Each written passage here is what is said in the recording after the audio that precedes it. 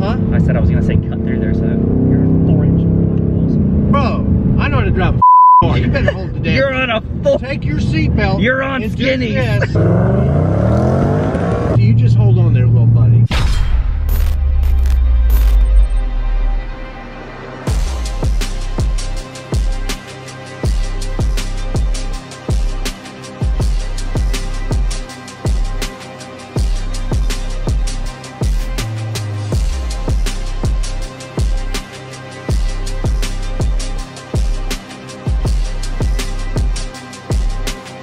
All right, check it out, guys. Before we dive into today's action with this awesome Darkhorse, I want to bring to your attention that we are now partnered up with dreamgiveaway.com. Go check out the website. Use promo code Xander at checkout for tons of extra free entries, guys. It is cheap to enter this giveaway. They've got a ton of different options.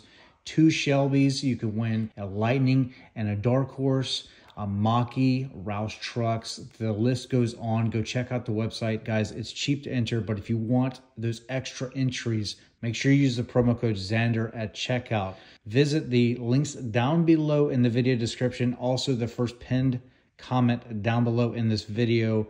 Get entered to win. Again, check out the website, dreamgiveaway.com, promo code Xander. Get your free entries, guys. It's cheap to enter. I don't want you to miss out on some of these giveaways. These things are hot. There's some really cool cars in here. Go check out the website. All right, on with the video. What's going on, guys? Welcome back to the channel. We are in the great state of New Jersey, here visiting my buddy Stang Mode over here in his blue giveaway 2024 Mustang GT. Basically, you can enter to win this car right over here. It ends in a couple of months. I will link everything down below. Somebody's gonna get it, could be you. But we're here with his Darkhorse and my good buddy Colton. Now, I have a 2024 Mustang GT. It's a manual transmission. We've been doing some suspension work with Steeda to make that car kind of feel like this, maybe. Truth be told, I wanna know, am I taking the right direction to have a non-Darkhorse feel like this? I don't have MagnaRide. This one does. This is on a drag pack, and we are in New Jersey, and the streets are, I don't think that, less than perfect. Less, plus also this has the 10-speed transmission that has been reworked for 2024. All right, real quick though, what do you think? You're an enthusiast at the end of the day. Absolutely. And you don't just sell them, you drive them. I ship all over the country. Yeah. It doesn't matter. I don't care where you're at. If you want a good deal, I got you. The other thing, so as you guys know, Alex had wanted to get a Darkhorse in the first place. Wasn't sure that the availability of Darkhorse is obviously kind of limited, and it's tough to kind of get one, you know. In the end, we settled on a Mustang GT because I wanted to really tear up the suspension and make it my own. Not really tear it up in a bad way, but just kind of, you know, add my own recipe to the mix. Yep. But this is all factory. People say that this is really good. Like, we're here to experience. Absolutely. And now, how good did Ford do with this car? And I'm gonna talk about the transmission tuning because, man, it's a difference. This car does have AW exhaust. It's on a well drag pack, PR catch can, and it's got K&N air filters, and that's about it. Everything else is stock. All right, guys, 2024 Mustang Darkhorse. This thing is a step above what we have, but I want to know, is it really worth like the $10,000+ for the upgrade to the Darkhorse? These cars are getting hard to find. The Mustang GT, they both have their pros and cons. I have a 24 Mustang, and we're gonna directly compare just my thought against the two cars. Is this something that you might want to drive? Is this something you might want to buy if you find one? To be determined, but let's hop in the car, go for a little bit of a drive. But first, let's fire up the ignition and hear how this all-new AWE exhaust upgrade sounds.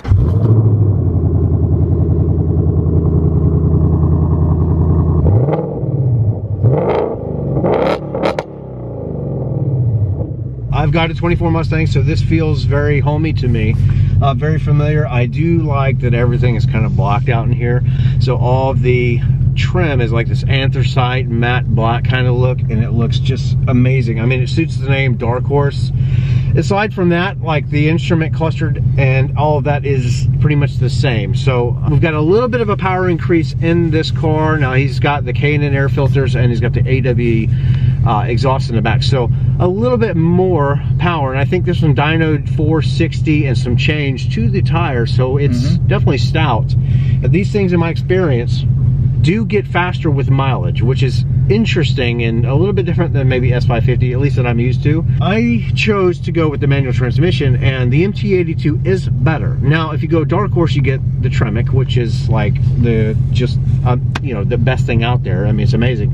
But the 10-speed has always been really good, but along the years, Ford has things that they could have improved upon, I would agree. Like the transmission learning and the hunting for gears, all of that has been solved. So we're gonna put it to the test. We're gonna do a little drive, and I'm gonna try to see if I can translate through voice and on camera how I feel about the car, because I'm an enthusiast. I've owned a ton of Mustangs, like 5 S550s and 2 S650s at this point, you know, and there's a lot to talk about. So let's put her in drive in our new revised 10-speed, which has got a little bit of a tuning tweak compared to the 24 Mustang GT. Okay, so things are a little bit more special in the Darkhorse. Put it into probably sport mode. I don't have MagneRide, but I do have CETA adjustable dampers and dual rate springs, which are very aggressive and they feel amazing. So I don't know, how's it going to compare to this? Let's find out. This feels good. Yeah, it feels very good. A little bit of a pull. I love visually looking at everything. The Alcantara, the blue stitching, this kind of carbon fiber look all over the dash, and then the anthracite finish they have to all of the what would be chrome trim just makes this thing, the Darkhorse, feel like the name suggests. Here we go. Feels good. The transmission is way better. I've been in the performance package GT with the 10R80 for 24. It feels similar, but it's compared to an S550, guys, this is, Ford fixed it. I feel like Ford did a really good job. It doesn't hunt for gears anymore. I feel like it's faster. The downshifts are way quicker. The paddles. Yep. So let's try it. So it's just downshift. Second gear, we're gonna hit a little bit of a hit. Here we go. So it's instant. Yeah, you click, you hear it, and it's shifting. The S550, there's like a 2-second delay. So Ford definitely fixed it for 2024. These cars aren't tunable yet, but everything in them is amped up so much so that you almost, for a lot of people, don't want to change it. 60% to 70% are gonna leave the car alone, honestly. Hammer middle pull. Feels good. That the shifts. You hear the pop? I wasn't even near redline and it freaking just went ahead and upshifted. That was nice. It's like I read my mind. This is not like dual clutch transmission fast, but we're in the right direction. Man, this is good. This is really good. So I purposely, for this year 24, wanted the manual. The MT82 is a little bit different for 24, but did I screw up and buy them? Should I have bought the auto? I've had a bunch of 10R80s and I've had a bunch of MT82s, and they're both different in the S650. They both feel different. It also depends on what you're going to gear the car towards. You know, obviously this build that you're doing this time is going to be more towards road coursing and time attack type stuff. Yeah, my red one, we're going to be building it for turn-based handling and stuff like that, aside from just straight line speed. And don't get me wrong, you know, a 10-speed you can do it with too. It's definitely a better option if you're going to go towards that, to go towards the manual. But because the mods that you're going to have to do to this and the transmission and stuff like that you're going to have to do to make sure it stays cool for, you know, your sessions and all that kind of stuff, and make sure it stays together. So for road racing, and what this car is kind of built for, the manual might be the transmission of choice because you get to experience the car, you get to drive the car. Absolutely. Right? You get to roll your own gears. And you get to feel the car better, fun, in all fairness. Engaging, you know, and that's kind of what I wanted with my new S650. It's really good. Really enjoying it. Oh, yeah, there we go. Jeez. Get next to him. Yo, what up? You got a Mustang GT, I got a Darkhorse. Come on. He said that you got a Mustang GT, base model. but he's I got the Darkhorse. upgrade. You want to go?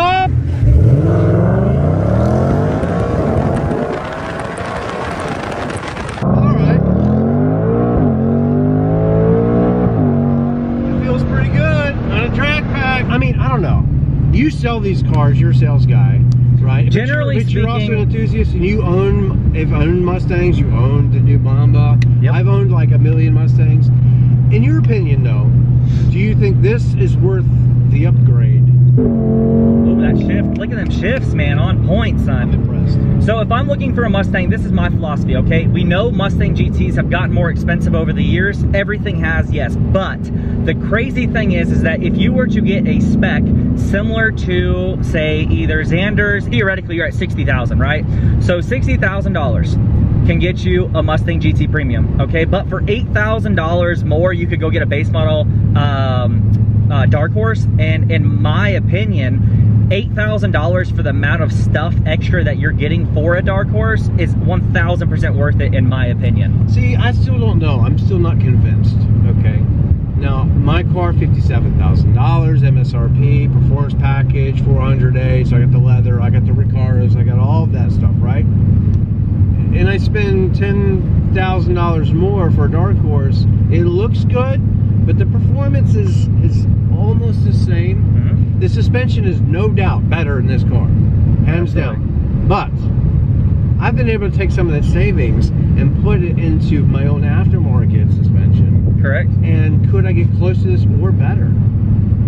You know, you can absolutely get better than you can. It's possible. It's tough. It's really tough. I have to leave you with this, because I'm still not convinced either one way or the other. I don't know if I could answer it in this video. I'd have to have more time with the car. I don't know which way I would go. And after driving this and loving this experience, I still really like mine. But I really like this too. So I'm not really sure. Now, if I was a really hardcore road racer, I'd probably just go for this, because it's got the better Magna Ride. It's got stuff like that. I don't really know. I want a Darkhorse. I would love to own this car. But I'm happy with mine too, because now I've done aftermarket stuff to it to get to this level. Yep. But if we're going apples to apples, stock for stock, this might, I gotta say that Ford, you killed it. You nailed it. Ford, you did a great job. This is not just a Mach 1 reskinned. This feels way better. That is correct, but let's also take into account this. Do you want a car great out of the box that you're not going to have to mod, you're not going to avoid any warranties, you're not going to do anything for, and still have a ton of fun with?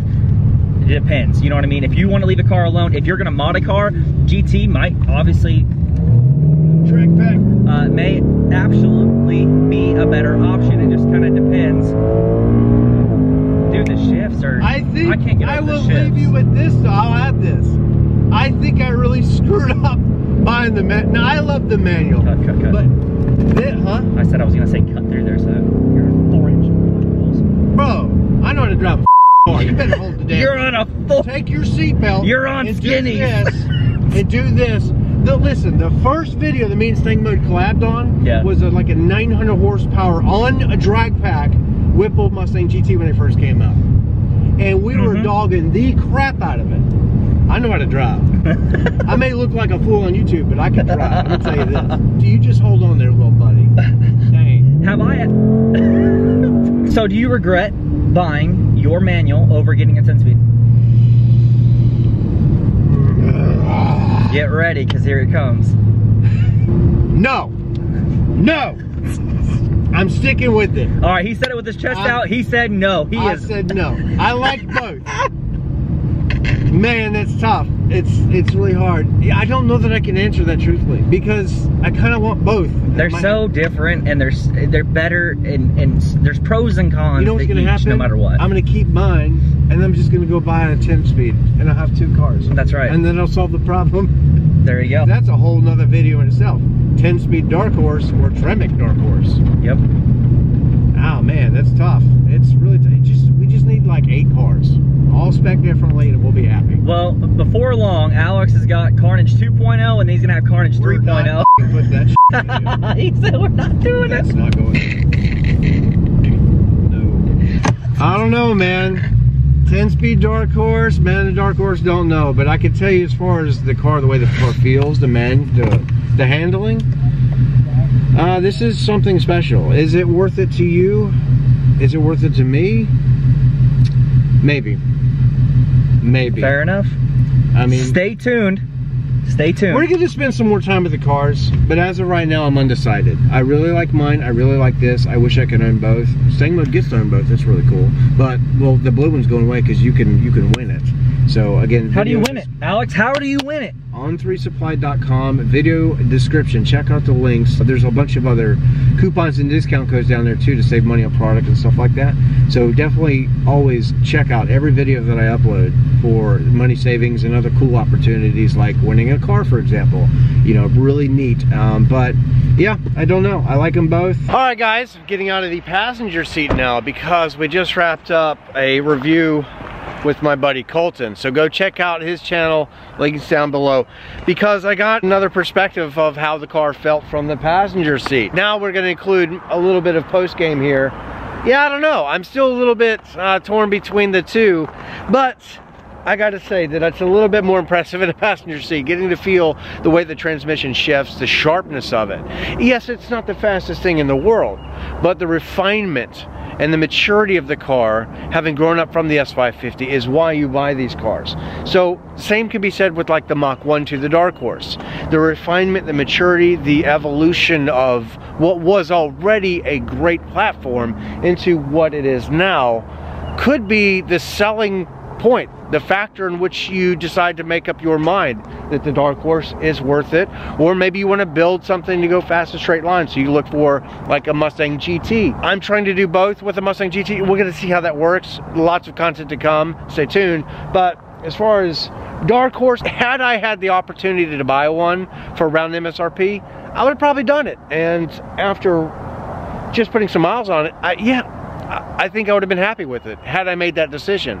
Unfortunately, they're tough to get. So I'm going to have to be happy with mine. We're going to continue to mod it, do suspension, do all those things, go fast parts as they become available, and hopefully tuning soon. But for a factory car with just a couple light mods like exhaust, and the catch can's going to do nothing, but it's going to help the engine. But you do get a little bit from the air filters that he's upgraded to. I think it's a great all-around package. I'm very happy with the way that Ford has engineered and developed this Darkhorse to be a little bit different than everything else out there. And man, what a ride. So guys, stick around. Continue to follow the channel, subscribe down below. It's free, helps us grow. And you get to watch cool content, free content out there. And then Staying Mode, I've got Ken back there hiding, HPR, and then my buddy Colton. So anyway, it's just an all-around good time here in New Jersey. We're gonna continue having fun with Staying Mode and these cars, these amazing cars. But guys, get ready for the next video. Yeah, we're not done, we're just getting started. So I'll see you guys later. God bless, bye.